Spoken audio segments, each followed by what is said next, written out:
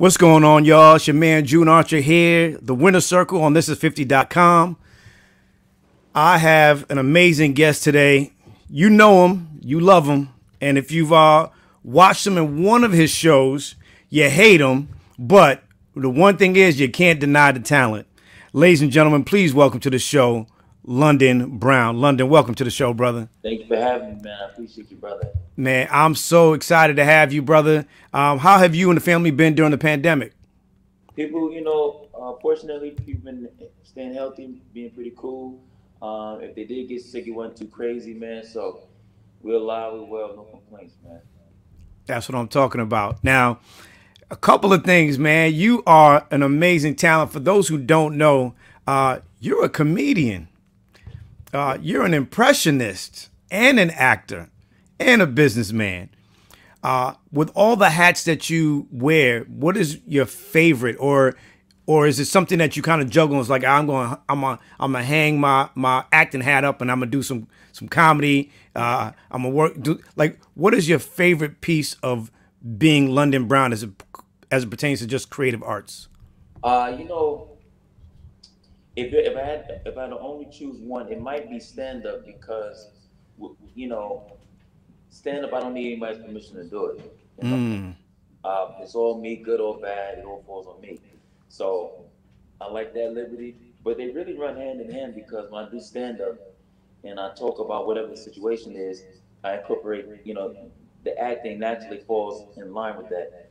Or if I'm acting, I definitely will work my comedic stuff within the part. So fortunately, they work together. But I do like stand up as far as the liberty that comes with that. Now with stand up, that is an exercise like muscle memory. Do you ever step out and say, you know what, I'm gonna hit the comedy club and just kind of stretch my legs, work on this one joke I've been thinking about while I was filming something? Do you ever have the opportunity to stretch your legs to try out new material?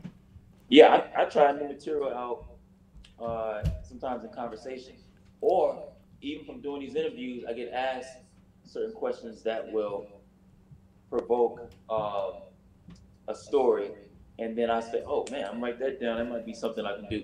So it's just kind of tight right now because of the film schedule, the shooting schedule. But I still work out a little bit and make that happen, and find things along the way. So yeah, it's one of those things where your mind is always going, your pen is always going. You always just make a quick footnote, circle back to it, but that's all we're doing.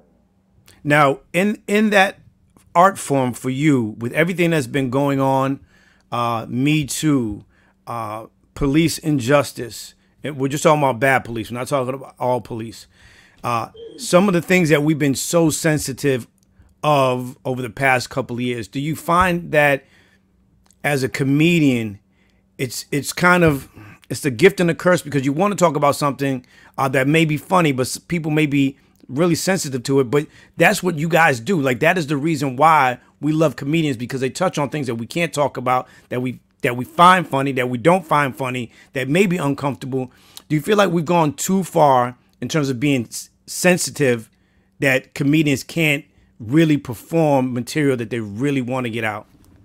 Absolutely, absolutely. I think stand-up is like the last of the purest forms of art, and so I just think that we're at a point now to where yeah, like everything is so delicate, and but I just think a lot of stuff in general has become that, and so now it forces the writer to have to find these new clever ways to address what he wants to address. You know what I mean? And or besides, because the thing about it is too, there are jokes, man. I think if they're set up right, and long as they're funny. Now, of course, obviously, you can't make everybody laugh, so somebody's gonna be tight about something. But I think the only way to that question, I think kind of like the only way to almost really kind of get back to that is if this is why they be locking phones up. This is why, because sometimes people take a sound bite of a joke, release that with no context. Nobody knows what's going on to it, and now all people hear is like the tail end of the joke. They don't understand the setup, You know what I mean? And that kind of thing is how things just misconstrued, and it's unfortunate because it's just slowly chipping away at the art being its purest. But that's why people laughed at these classic Richard Pryor albums and Paul Mooney albums because it was raw and it was real and it was honest. Now you have, the comedian has to decide how honest he want to be. You know what I mean? And that's unfortunate because it starts to chip away at the art itself. If you can, I want you to picture no COVID, and we're at LA Forum, right? And there's three comedians, dead or alive, and you are part of the bill. Who would you have with you as an amazing comedy show, and who would open and who would close? You could bring three, dead or alive, with you. Who would they be? Three Dead or Alive comedy show. Ooh. Mm. All right, Mm. I'm gonna go. Ooh, wait, that's pretty good. All right, I'm gonna go. I'm gonna go with Bernie. Oh, I'm gonna go Bernie because we need that one. But I ain't scared of you. because initially I started thinking about who my favorite three are. But if I Right. think about putting the show together, I got to think about this too. So I probably go Bernie. This might be too. This might be too crazy of a show. Ooh.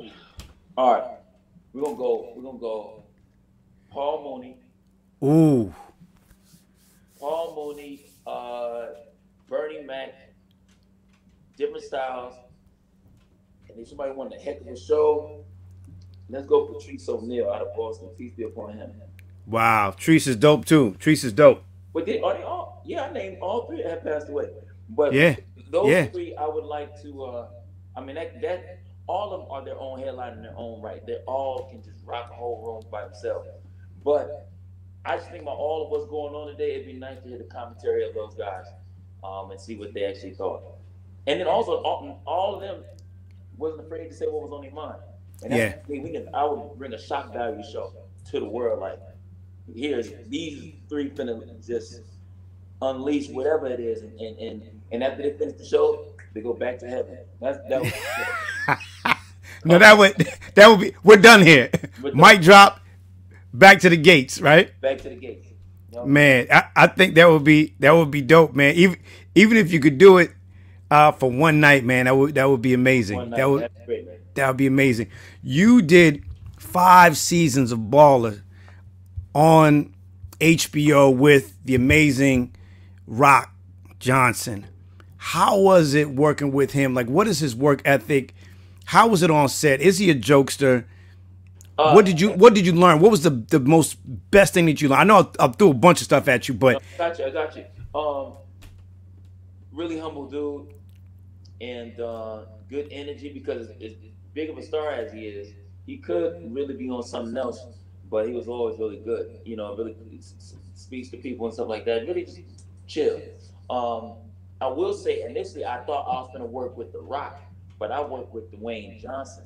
Johnson is a different person. I was, wow. I was ready for the people's champ to come in there and body slam him, ADs and assist directors and so forth. But he was really good. And to the lesson of that, I did. There was one thing we were filming out in Miami, and I remember one day I got up to go to the bathroom in the middle of the morning, like 3 something in the morning, and I called his I saw him on Instagram, and he was in the gym.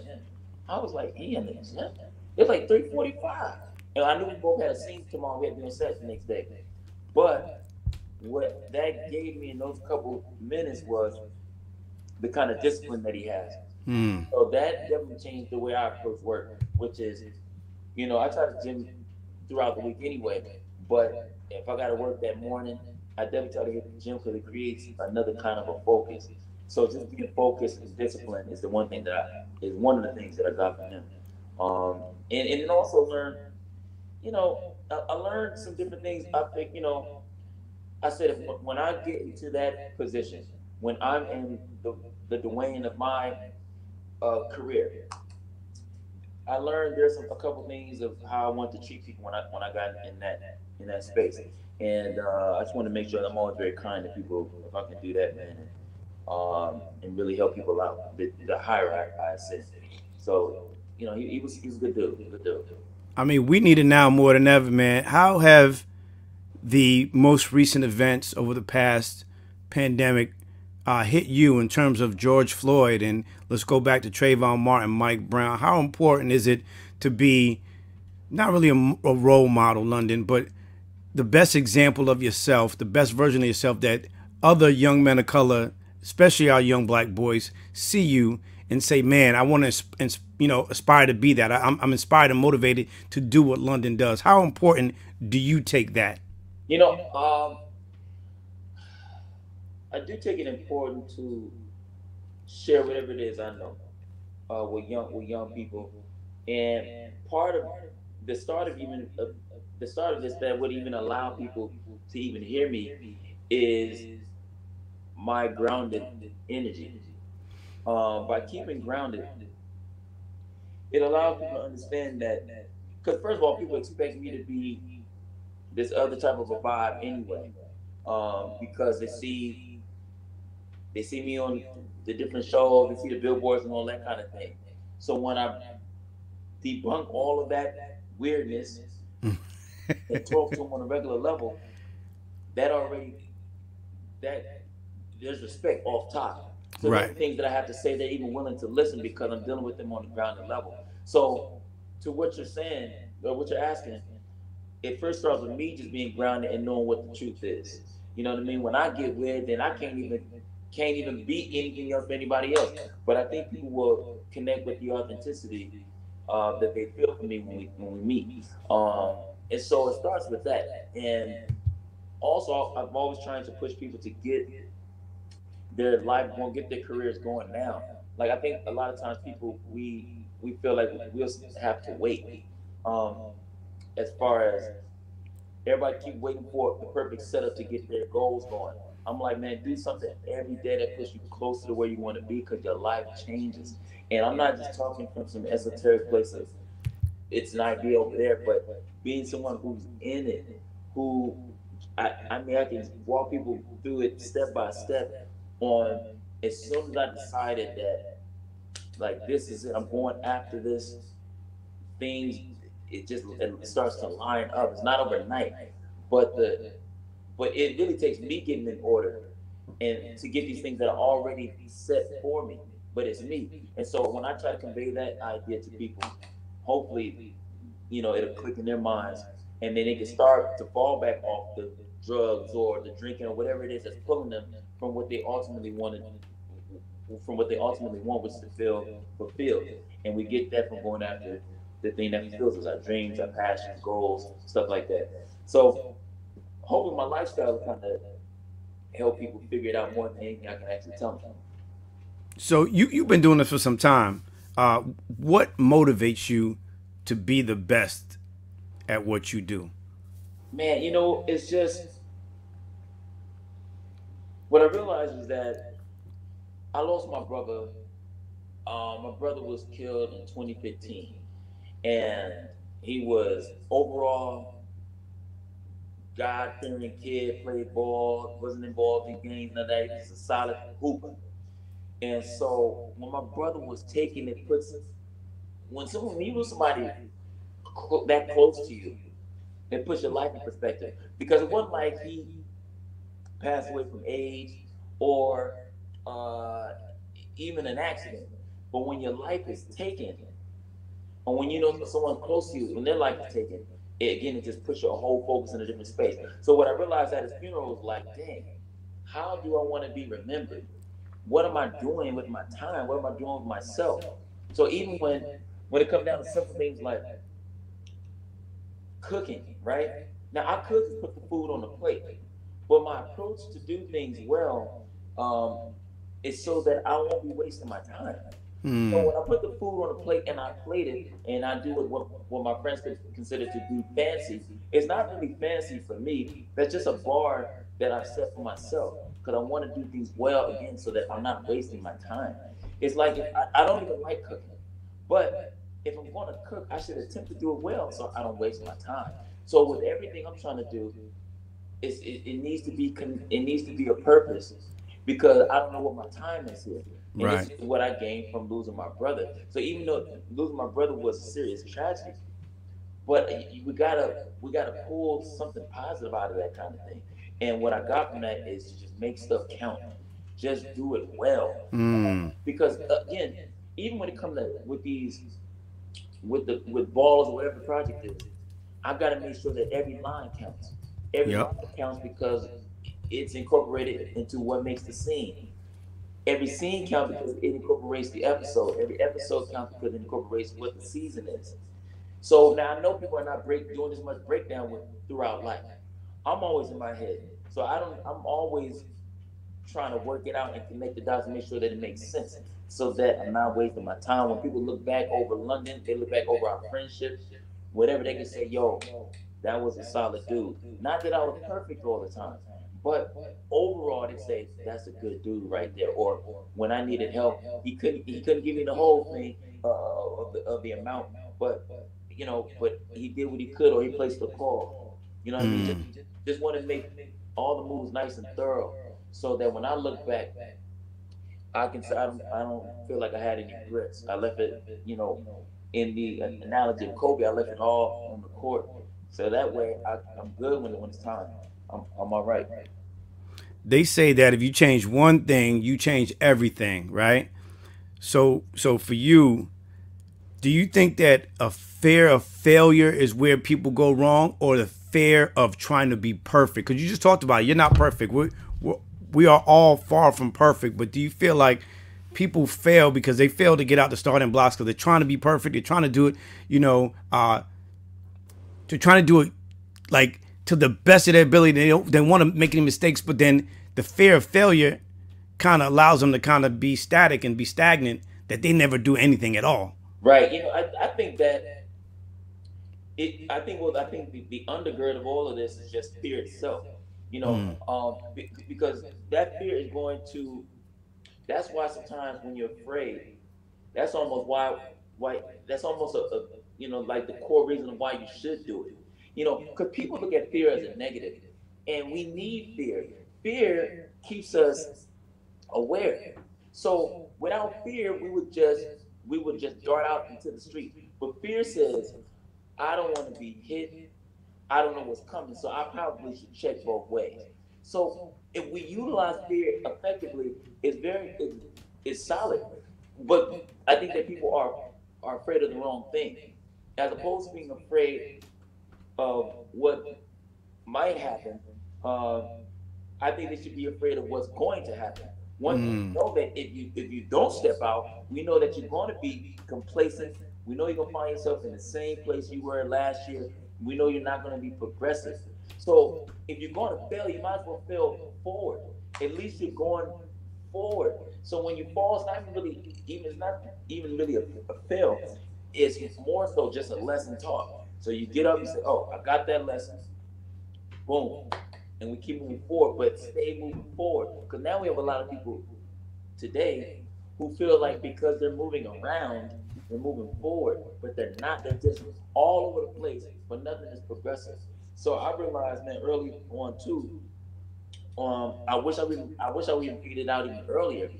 But again, this goes back to me trying to tell people, go after the thing that fulfills you and makes you happy, because your life changes. Like, it's different for me, because people ask me, say, "Yo, did you ever see yourself where you are today?" I'm like, "Well, yeah, I did." This ain't even what people think is a big deal. Is not hardly a big deal to me. I see myself on a whole other level, but I'm not surprised by this stuff, because I've been planning on this for a long time. Everything connected to my other point. Everything is connected, and even with the fear, I'm like, man, I know what I don't want. That's what I'm afraid Right. of. I don't want that again. So let me use the spirit to go forward. But and I think that if people know how to tap into that and say, "Hey, what do I want, and how bad do you want what you say you want?"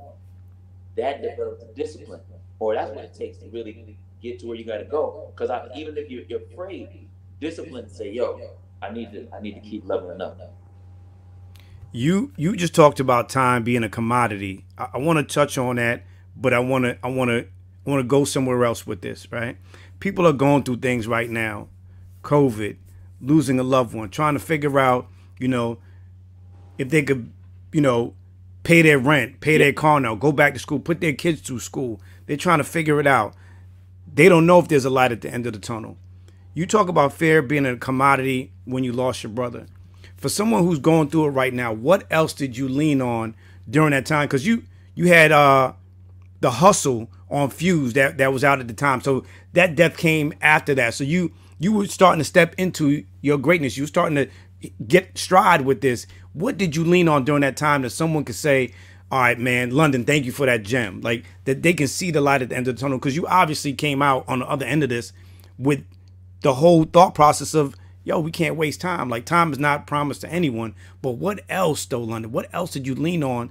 Because you seem strong, brother. I give that to you wholeheartedly. And I say that, beloved, that we see you. We love what you're doing, but you made it. You went through that. It was tragic. What did you lean on? Man, the first thing is God is at the top of all of this, and at the bottom of all of this. You know what I mean? When we fall, for me, and so I know that got a lot of people praying for me, my mother and everybody else. I know I got a lot of love in the streets for people who just send positive vibe. So that's the first basis of all of this, because a lot of this stuff is beyond my own understanding anyway. So I don't know why my brother was taken, or sometimes why that situation, that door closed, or that one didn't know. My job is to just try to be the best me. So, but let's go more practical as far as someone trying to really figure out how to do this.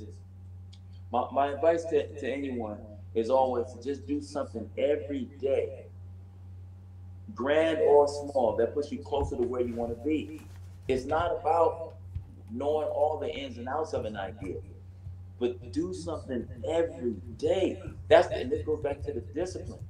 Um, Knowing how to, let's say, even if I'm not working comedy clubs every night, just because I don't get up and hit a club doesn't mean I'm not working on it. Sometimes that particular day could be studying an old Richard Pryor film. It could be watching documentaries. It could be tapping into some interviews, and figuring out, because everybody, when I watch, like, sometimes people get caught up and they're excited about, let's say, Mayweather in the car he drives now, and the money and the successes. That's wonderful. But when I pull up Mayweather, excuse me, what I do is I like to find old interviews when he was hungry.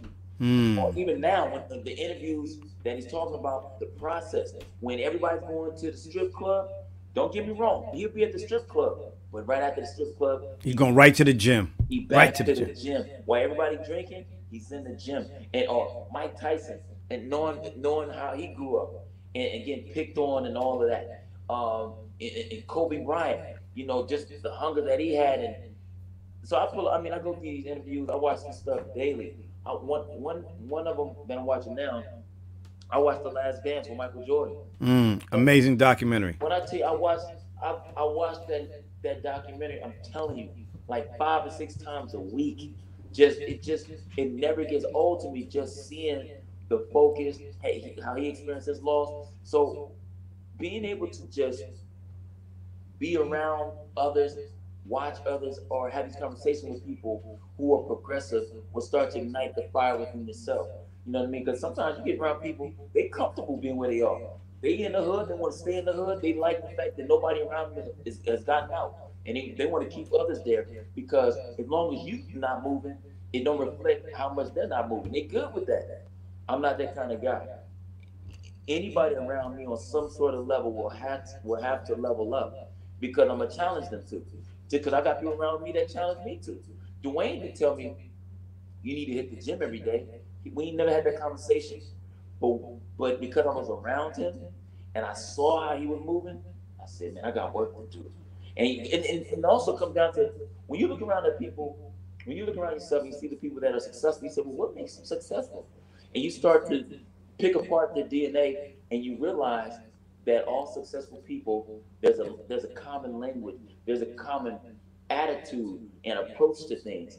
I look at Dwayne. Dwayne don't do things haphazard. Dwayne's solid. He gonna go to the gym, he's gonna bang the gym out. When he does his movies, he try to pick the best roles that keep him at the top. You look at Kevin Hart. Kevin Hart's not trying to put out subpar work, but also with all these great successful people, there's an attitude that I'm seeing. Positive. Not afraid to let their team shine. Kevin give it up to his writers. Dwayne Johnson give it up to his team. Floyd put everybody on. These are the kind of things that I try to take on, even on this small level I'm on. Is trying to help people try to be kind and doing something every day that puts me closer. Because we don't know whomever we dealing with. We don't know who gonna pop.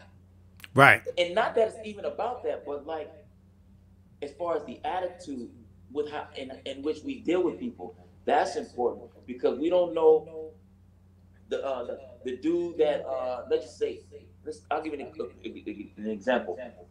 If these club owners were really just hip to this low key, they'd kiss up to everybody because they don't know which comedian finna take off, and then Right.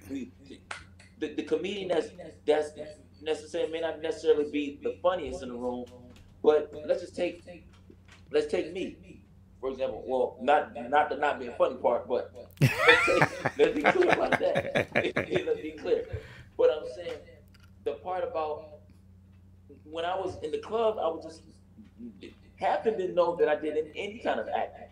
So they just was like, well, this London, he killing the clubs and he getting busy holding it down. But they didn't know how serious I was. They didn't know my theater background. They didn't know none of that stuff. They didn't know that I could go drama or anything like that. So I'm sure they mess around and look up and say, oh shoot, he's on Ballers. And in fact, clubs did do that. Clubs that didn't even talk to me, didn't give me a spot. Ballers came out, name on the marquee, picture got a little bigger on the flyers. London, where you been? We've been looking for you. No, you haven't. I've been in the club. You ain't been checking for me. They gave you the vapors. They're like, hey, yo, Vaughn, welcome to my store. It was all of that. So the point is that do something every day that pushes you where you want to be, and you be ready for the opportunities. Don't let toxic people make you toxic. Just because they got an attitude, don't mean you got to embrace that attitude. I always knew that I was going to be where I am now and beyond. So I allow people to sleep on me. That's cool. I'm not concerned about that kind of thing. I'm making mental notes though. Right. I'm clocking everybody who was silent and who wasn't. It's all no need for me to have an attitude with you because I know where I'm about to go. It's gonna be past whatever this surface idea that you're trying to contain me to. I'm good. Right. This is just a moment. I'm good. I'm good. I'm good. My attitude positive. I'm gonna see. If I don't see you, I'm gonna see you. That's it. And even if I don't see you, you gonna see me. And that's all. That's it. I'm good. One way or another. One way or another. You ain't gonna stop doing what you're doing. No, man. I stay easy going. I try to keep a positive vibe, man. Because again, all my trust is in God anyway. At the end of all of this, I can't be concerned about man and getting bothered because he bothered and he acting funny. I don't got time to deal with that. I'm focused. I try to keep God in my atmosphere and stay kind to people and move forward, man. You are now playing Uncle Marvin on Raising Kanan, Starz. Yeah. Man, the weeks have been going by too fast. We're getting ready to wrap up. I don't think anybody wants to. And we're going to be anticipating the second season, which is underway. How is it working with everyone from Patina to the great Makai to like Mr. Mays? Like, how is it working with all these talented actors? And you went ham the other day on your daughter jukebox. You went crazy. How was it like performing that scene? I'm throwing a lot at you, brother, because I'm just so excited. But we got to talk about it. So let me first off say that the cast is great, man. Great energy, good people, solid artists, and everything. So that's the first thing. If people's attitude wasn't right, there's no way we could pull off this kind of show because, again, like the example that I give is like, if we were all some college students meeting on the first day, that awkward energy in real life can play on screen. Yeah. Family. That means that as a family, we we can't bringing that outside stuff on set. So it's cool that from day one we just clicked. Everybody was cool. It was no, it wasn't like why Patina, why she got the most lines. It wasn't none of that silly energy. Definitely not for me. I don't feel that. I'm not that kind of guy. I don't feel that kind of way. So my whole thing was like, let me just bring my A game to bring it to every scene, every line, every scene, every episode, and just dial in so that I can pull my weight amongst these guys because they get busy. And I figured that out from the first table read. I said, okay, I got it. Right. I said, Right. he's strong. I said, oh, they strong? Okay, cool. And I accept that this goes into, I can look at that and be afraid of like, uh-oh, I hope that I can hang. Or I can say, you know what? So I don't want to be the weak link in this. Right. Right. Wow. Let me take this energy. Let me strap up, boom, and let me lock in on what I got to do so that I can hold it down. So now let's fast forward to the scene. That scene was the hardest thing to do for me and Haley, and it was rough, man. I had lots of questions, man. It took me a long time to like really process what I was gonna do with that scene, and that's why I had asked the producers. I had to ask, how does this fit? I asked the writers, how does this make sense? Why is Marvin snapping this hard at his daughter? And I had to put my hands on Marvin had to put his hands on his daughter. That was a rough one. But I spoke to my LBGT friends, and I was just like, yo, how real is this? I just want to get down to the core of the people and really find out. Because I didn't want it to be playing no scene for the drama, just to play drama. Does it make sense? And I spoke to them, and they said, yeah, it's a real thing. That when parents find out about their kids and that lifestyle, that it gets physical. And then also people got to consider, keep in mind, we're talking about 1991. Correct. So 1991, and in the black community, we wasn't having it. That's not. It's taboo. It's taboo. Today is way more liberal. It's free. Everything you just do what you want to do. 1991, we talking about Marvin was an old school dude, street dude at that. And the thing about it wasn't like in the black community we didn't have a gay cousin, an uncle, or a hairstylist, somebody that we knew in the family. It was right. Like, yo, we know what you do, and you keep that right there, and we gonna, and no disrespect, but you keep that over there. We're gonna keep it right here. And that was just across the board. Right, and that was the time. That was the times. I want people who's watching and listening. That was the times. That was the times. That's a critical point that people have to remember, was that was the time, and in that era, in that Bible, what was going on. So when Marvin was trying to figure out how to look at the tape with his daughter and the singing video. He was trying to figure out if there was something else, maybe a school project. He was uncomfortable.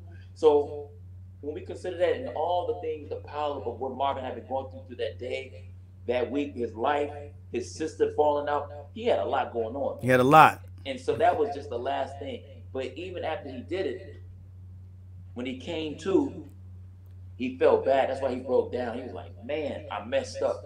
And that's something that Marvin's going to have to deal with for the rest of his life, is that moment that he had with her and trying to rebuild that thing with her. And so, and I know that there are people who have gone through this situation, who are living through this. And the only thing I can really say is it's a step-by-step, day-by-day thing. And if you're the guy living in that kind of way, as far as your domestic violence, stuff like that, please go get some help and work out the issues that's causing you to feel like that's the only way you can get your point across, because it's not the only way. And I don't want to give nothing away. I want to, but I can't. but I'm gonna just say, without saying, Marvin does realize that he messed up, and he's working hard to rebuild that with his daughter. In general, he knows that that brain work has already started when he started to cry. As soon as he reached out for her, the rebuilding of that relationship started right then and there. So that was a tough one, real rough scene. Let me tell you this, London. For those who don't, I'm getting goosebumps. For those that don't know how talented you are, in life, those moments alone, let's just talk about what happened. A falling out with your sister, Rock. Your brother in the hospital, you find him burnt up. Your daughter, you are in a tailspin. Tailspin. To be able to bring that to camera in such an authentic way, London, bro, I can't even imagine what else you have left for us, brother. Keep doing what you're doing, man. Keep doing what you're doing. I wanna take a break here, man. And I know your first show was The Hustle on Fuse. I want to tap into some of this hip hop that you have in you. I want to bring it out. So we're gonna play some University of Dope with the great London Brown. Unpopular opinions are welcomed. You only have one opportunity to pass. There are 20 questions. Got it. The game is called University of Dope. I'm going to read them aloud. I'm going to show them to you. And we're going to do a quick speed round. We're not even going to no double thinking, no nothing. All right. So here we go, ladies and gentlemen. University of Dope with London Brown. First one. Most influential rap song of all time. Is it A, The Message, Grandmaster Flash and the Furious 5? Is it B, Rapper's Delight, Sugar Hill Gang? C, Planet Rock, Africa Bambaataa and the Soul Sonic Force? Or D, Sucker MC's Run DMC? Rapper's Delight. If someone wanted to experience hip-hop for the first time, what album would you give them? A, A Low End Theory, A Tribe Called Quest. B, Enter the Wu-Tang, 36 Chambers. C, Straight Outta Compton, NWA. Or D, Paid in Full, Eric B. and Rakim. NWA. You're stranded on a deserted island. Which album would you listen to, London? A, Black on Both Sides, Most Def. B, The Mess Education of Lauryn Hill. C, 3 Feet High and Rising, De La Soul. Or D, The Chronic, Dr. Dre. The Chronic. If these four MCs were on the same track today, who would come out on top? A, LL Cool J. B, Rakim. C, KRS-One. Or D, Big Daddy Kane. Big Daddy Kane. The greatest diss song of all time is it A, Hit 'Em Up, Tupac. B, Ether, Nas. C, Take Over, Jay-Z. Or D, No Vaseline, Ice Cube. All right. Ooh, let's go. I'm going to hit him up. Oh, that's a rough one. Ooh. Best song dedicated to your moms. Is it A, Miss Jackson, Outkast? B, Hey Mama, Kanye West? C, All I Got Is You, Ghostface Killer? Or D, Dear Mama, Tupac? Dear Mama, Tupac. All right, London. Who is winning in a jailhouse brawl? Is it A, The Brat? B, Remy Ma? C, Young M.A.? Or D, Foxy Brown? Remy Ma. If you had to erase one from hip-hop history, who would it be? A, Queen Latifah? B, MC Lyte? C, Lauryn Hill? Or D, Missy Misdemeanor Elliott? I'm going to let you talk it out. If you got to talk it out, talk it out. Ooh, my. Okay. Dang. Queen, Lyte, Lauryn, or Missy? Oh, my gosh, bro. Dang. You know what? Oh, my gosh. You can't say Queen because Queen is like, oh. And then Lauryn, she contributed to it. Missy, dumb nice with it. Oh my gosh. You know what? Oh. All right, I'm gonna go. Ooh. They gonna come for me after this one. Unpopular opinions are welcome. All right, I'm gonna go. Okay. I'm gonna say. Gosh. You know what? I'm gonna say. Come on, Uncle Marvin. You got to pull the trigger on one of them. Oh, I'm gonna say Light. I don't even want to say Light. All right. Best hip hop soundtrack. Is it A, Get Rich or Die Trying? B, Above the Rim? C, 8 Mile? Or D, Juice? I'm gonna say, oh man. I'm gonna go with this soundtrack. I'm gonna go with Above. Oh dang, I like Juice too. Shout out to Khalil. I just spoke to Khalil yesterday. Um, I'm gonna say above the rim. Above the ring. All right, all right. Shoot. Best film with a rapper in it is A, Belly, B, Paid in Full, C, pick any Fast and Furious except the whack one with Ja Rule, or D, Set It Off. Ooh, best one rapping, Paid in Full. All right, London. One gotta go. If you had to choose, who would it be? A, Fabulous, B, Nori, C, Pusha T, or D, The Game? Shout out to Fabulous. He's always show love. Shout out to Nori. Nori always show love. I ain't met Pusha. I don't think I'm in the game yet. Oh my gosh, man. Why are you doing this, bro? I'm gonna say, ooh, one gotta go. Dang, man. Why you doing me like this, dude? I'm gonna say, I'm gonna okay, we said one gotta go out of hip hop, or we gotta go out of where?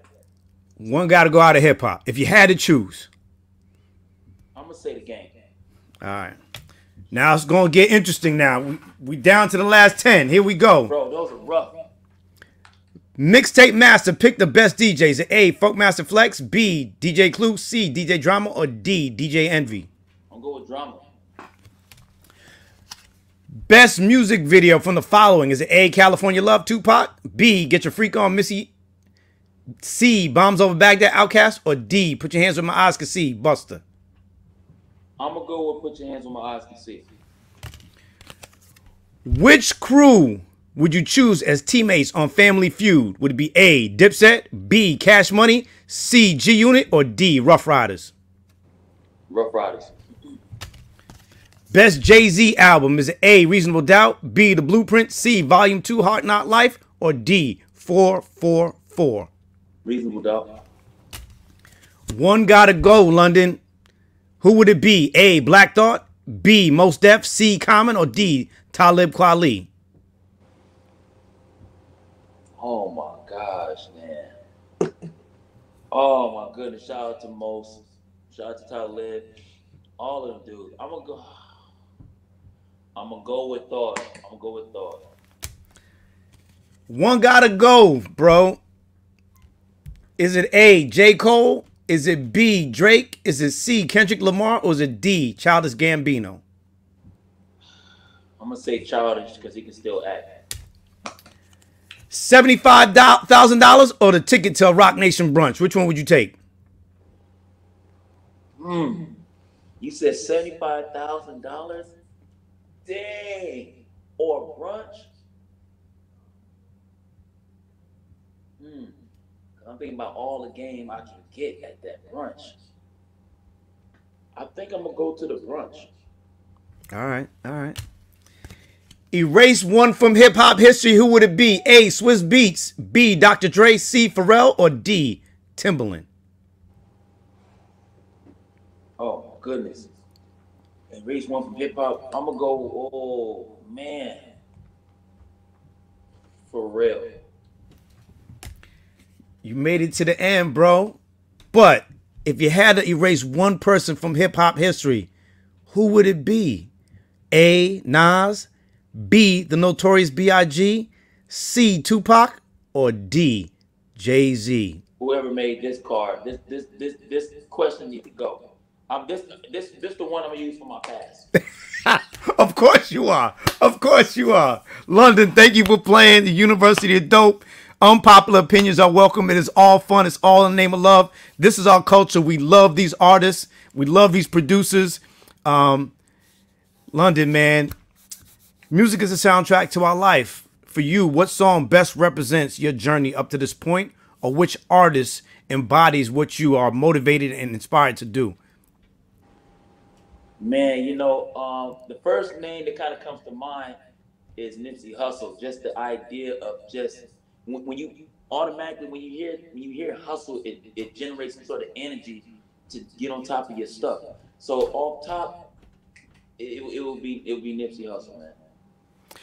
I just had the opportunity to open up the June Archer School of Arts, where we teach young people, students, about the business of music, DJing, graphic design, film, and photography. what word of inspiration do you have to these young people, or messages that you have for our adults, our parents, the importance of why we need to reimagine education at a higher frequency for our young people?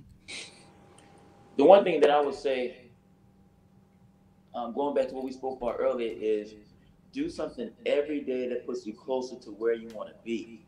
You got to ask yourself, how bad do you want what you say you want? Because a lot of people, they say they want the stuff, but they ain't got the discipline to back it up. So I know for me, I wish somebody would have told me early on, because I grew up in the 80s where it was just, you know, police officer, fireman, teacher, doctor, lawyer, and if you was good at dribbling the ball, sports. You had about 6 options, something like that. I wish somebody would have told me, London, you can do photography, you can cut hair. The things that you enjoy, the things that you do really, really well with the least amount of effort is the gift. And we gotta hone in on that. I remember hearing Steve Harvey mention that one day, and that's a real thing. So whatever it is that you're really good at, stop waiting, stop waiting. We don't have time like that. Start today, get focused early so you can live the life you want to live down the line. London, thank you so much for that message, man. I know these young people are definitely going to be inspired and motivated to follow their dreams, man. Yeah. So where can we find you? Where can we follow you? What is up next for you, brother? So what's up next is right now we're going into shooting season 2 of Raising Kanan, and so that's taking a lot of my time. But in the process of that, still working these clubs and working on new material. So I'll probably be getting on the road once I wrap up this whole thing and get down to the cities and get in with the people. So there are some things in the way, and we'll probably just double back on the next interview and talk about the films and all of that kind of a thing. Definitely, and definitely. Catch me at Real London Brown. At Real London Brown, I go live with my followers, and I'm a regular down to earth kind of dude. So I'm always communicating and touching down with the people. So thank you, man. Listen, I would be remiss if I didn't ask you to give us at least 1 or 2 impressions before you get out of here, man. You got to give us a little something. This is the one people really enjoy. But if we'll take it if Denzel hadn't encouraged your students, man, you would say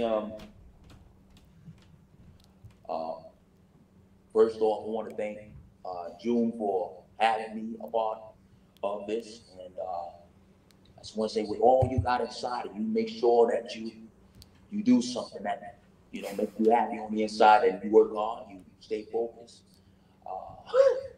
stay disciplined, and whatever it is you want, you gotta ask yourself how bad do you want whatever it is you say you want. Boom.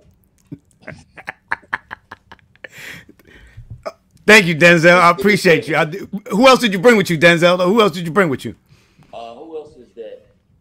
Let me see. Trying to think of some people I had. It's crazy out here. The whole thing, it's making sure you work hard. Work really hard for what it is you want. I haven't done that in a minute, but it's crazy out here. The whole thing, how it moves, it's exciting. I like shout out to Hov. I haven't done Hov in a minute, but actually working on a few coming out of this whole, out of filming and everything. So I'm gonna throw them on stage and see how it work out, man. But thank you, man, for just even allowing me to be here, brother. Man, we appreciate you. We love you. Listen, if you're watching, you're listening, you heard it from London Brown. Make sure whatever you do counts. Time is a commodity that we cannot get back, people. Life is short, but guess what? What we've learned over the past year and a half is life is even much shorter. And do something every day. London says do something every day that allows you to walk in your greatness, walk in your dopeness, so that you can be unapologetically dope at what you do. Really? And Khaled says it, man. Watch out for they, man. Watch out for they. They don't want to see you win. But London gave us some gems that we could take with us moving forward to allow us to see the light at the end of the tunnel. London, we appreciate you. We love you, man. God bless you. Guys, this is June Archer for the Winner Circle here. This is 50.com. Thank y'all for tuning in. Like it, love it. tell someone you love them. It might be the last time you have the opportunity to do so. We love you. Thank y'all for tuning in. Peace. Peace.